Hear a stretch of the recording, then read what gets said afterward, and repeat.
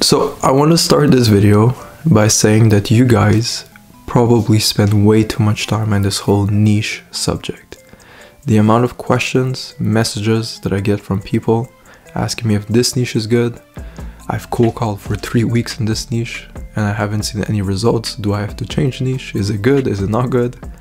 Alright, you guys spend a bit too much time on this subject, and I feel like many of you are using this as an excuse as to why you're not being successful with your agency.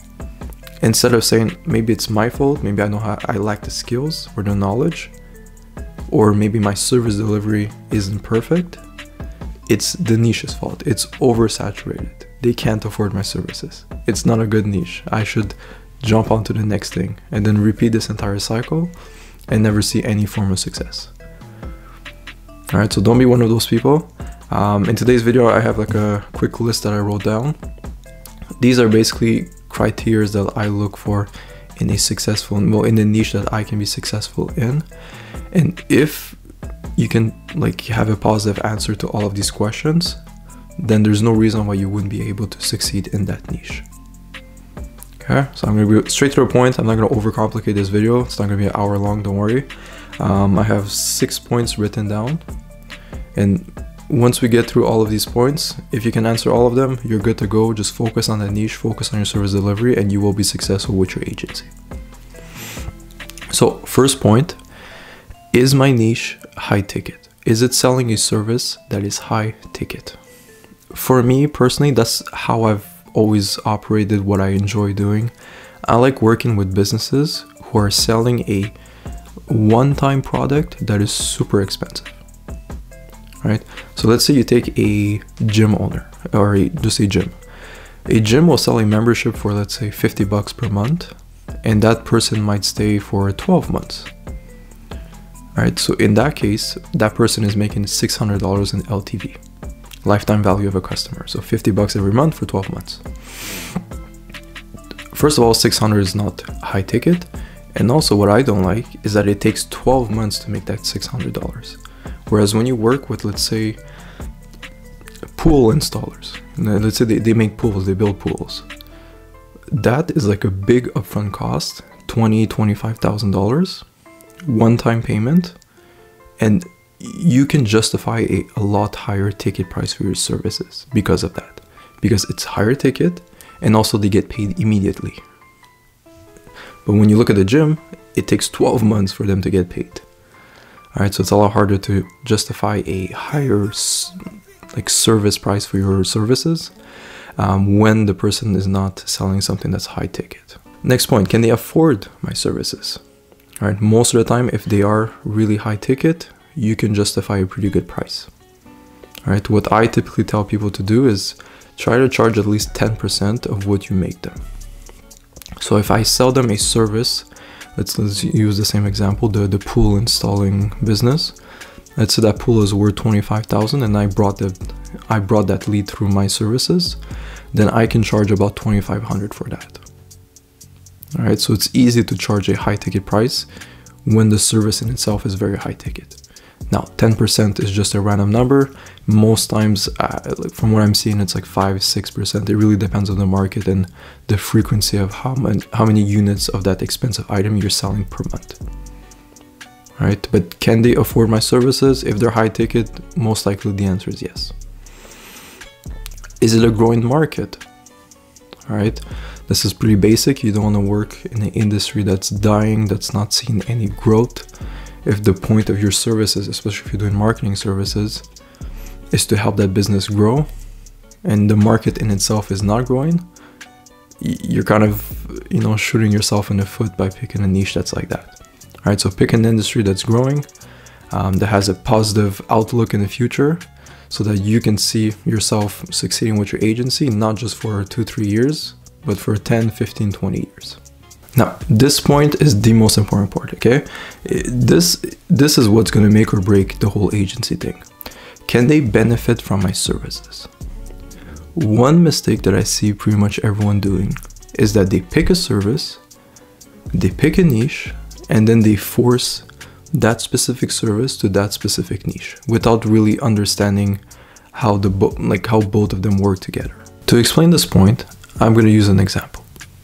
Let's say you want to start an ice cream store. You're super passionate about ice cream and you've decided that I will make millions by selling ice cream. That's the plan. Now, if let's say we were to actually start an ice cream store, first, what's the first thing we would do? You would determine where are we going to be selling that ice cream. Am I just going to open a random store? Am I going to have an ice cream truck? Am I going to supply ice cream to a fancy restaurant? All right. If, let's say I am supplying ice cream to a fancy restaurant, am I going to be selling bubblegum ice cream or those SpongeBob popsicle ice cream? The obvious answer is no, right? These are fancier people, older people. They're probably more likely to have those, you know, the classic ice cream, maybe just chocolate or vanilla. Nothing too crazy.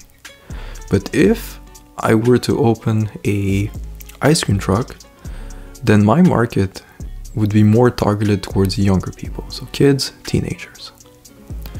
For those people, I can go a bit more crazy. I can have those ice cream, SpongeBob flavored popsicles, ice cream things. I can sell bubble gum. You know, I can go crazy with the flavors because that's what kids like. But what you guys are doing with this whole marketing thing is that you're picking bubblegum ice cream and you're like, that's what I'm selling. I don't care who I'm going to sell it to, but that's what I'm selling. It's bubblegum ice cream. And then you go to the fancy restaurant because that's the niche that you picked. And you basically just try to sell the bubblegum ice cream to all of those people. But obviously that type of person who would go to a super fancy restaurant, they're not going to eat bubblegum ice cream. Probably one will or a couple will, but most of them, I think we can agree, are not going to want to eat that type of ice cream. They want the classic flavors. Now, when it comes to your marketing services, you have to do this the same kind of, you have to analyze the market the same way. If I'm going to be selling my marketing services to real estate agents, I cannot sell the service that I would sell to a different market. My service will be very different depending on who I'm targeting. So instead of saying I will do Facebook ads and then picking real estate agents and then doing Facebook ads for real estate agents, do the opposite. Say I'm going to work with real estate agents. What do they need? Let's say if you want to do marketing, what type of marketing do real estate agents need in order to sell more homes? Now you would evaluate the market. You would understand that, okay, the buying process in that niche is a lot longer than your traditional niche. All right, so maybe I need more follow-ups. How can I do follow-ups? Maybe I'll do email follow-ups. I'll do SMS follow-ups. Now, if I'm selling, let's say, to plastic surgeons, and instead of saying I'm just going to do Facebook ads, you look at their market, you're like, what do they need? Okay, people who go to plastic surgeons, they really want to make sure that they work with a good doctor. So we need lots of social proof. So when I sell my services, I'm not selling Facebook ads, as I'm selling them, look, by using our services, we'll increase your social proof by maybe creating a Facebook group and putting case studies like before and after, creating a community. Or maybe I'll even do Facebook ads with that and use different types of pictures. You have to adapt your service depending on your niche. That is very important. It's not you pick a service and then you force it down a niche. It's the other way around. You pick a niche and you find out what is the best service that I can deliver for that specific niche, and then you create your service delivery. That's when you create your business. So if I decided I wanted to target that fancy ass restaurant who wants ice cream, I start there. I started the fancy niche. And I'm like, okay, what type of ice cream do they want? They want vanilla. All right, I'll focus my business on vanilla ice cream. If I know that I'm going to have a food truck or a ice cream truck, then I know my target audience is younger people. So then I can go a bit more crazy with the flavors. All right, so that's how it works. You have to start with the market, the niche, and then you pick your service delivery. Okay, that's super important. Lastly, can they be reached by cold calling? I love cold calling. I think it's the easiest way to get clients. So can I easily reach that market by just simply cold calling? And lastly, this is not a super important point, but it's something to be considered. Do you enjoy the niche? Is it something you're interested in? it's a lot easier to stay consistent and to stick with one niche if you actually enjoy working with those, you know, with that market. If I'm a super big bodybuilder and I love gyms and I love all of these crazy things, maybe I'll work with personal high-end fitness coaches.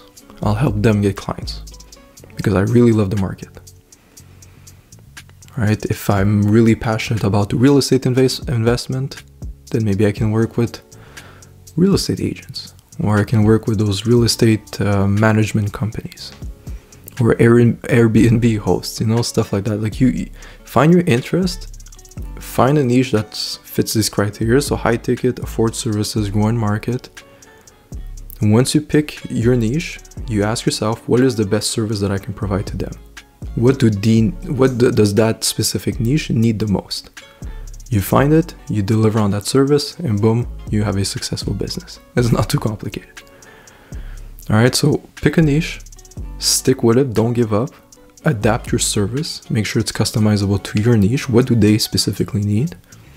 Reach them by cold calling, do a performance-based offer, and boom, that's how it works. It's not too complicated. Okay, so that's gonna be all for today's video. I hope this was helpful, and yeah, we'll see each other in the next video. Bye bye.